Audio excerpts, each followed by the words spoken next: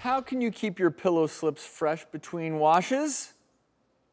DIY an antibacterial pillow spray. The more we rest our face on our pillows, they get covered with oil and dead skin that can cause breakouts.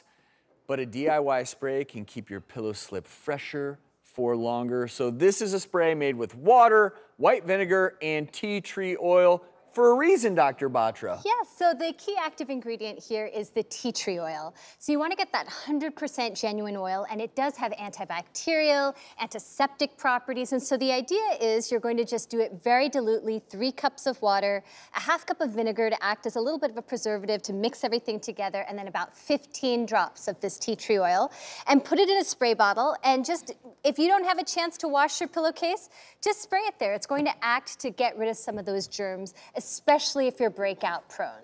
That's what I was going to say. I mean, do I really have to go home and do this every night?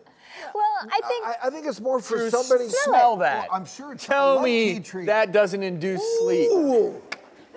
Let's take a nap, man. I love the way tea tree oil smells. Can we have a pillow? I think you could put maybe a drop of lavender in there too. That might feel a little more relaxing. Judge Mary is. Take a nap. We get that.